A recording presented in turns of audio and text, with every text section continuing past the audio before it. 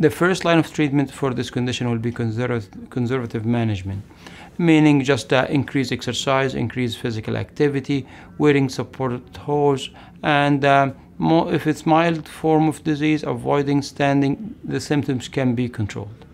But if it's not controlled, there will be second and third line treatment option that we have. If the conservative management does not work, patients still have symptoms, then we can start with ablation, which basically closing those bad veins that leaking into the legs. We do that by different methods. Most commonly used the radiofrequency ablation and the laser therapy. And other complement treatment to this will be sclerotherapy and also phlebectomy or stripping of the veins.